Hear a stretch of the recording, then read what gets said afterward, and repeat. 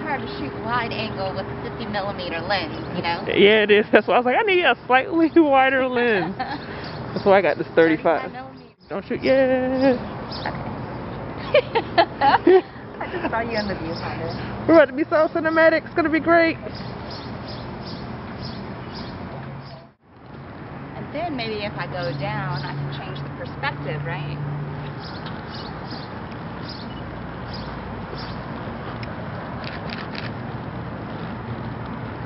Alright, so I don't know if you can zoom in, but histograms are really good because they do show you if you're overexposing. Obviously there is a lot of highlights right here. However, since it's not on the edge, I'm basically just very, very close to clipping, but nothing is overly exposed, so that's good.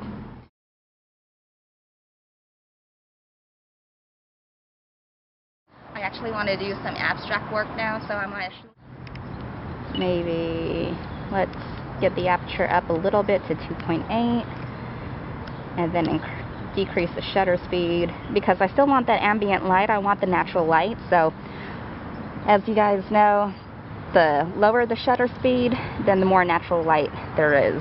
So again, it's just balancing the triangle. So I'm going to get up real close.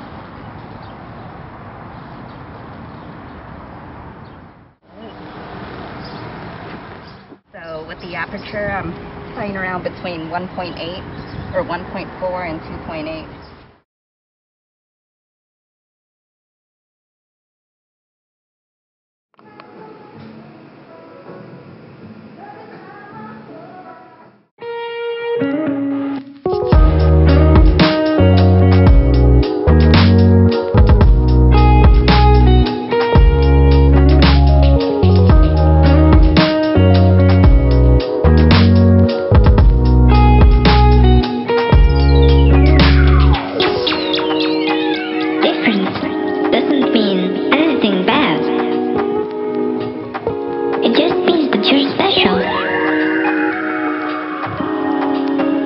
You're one of a kind. One of a kind.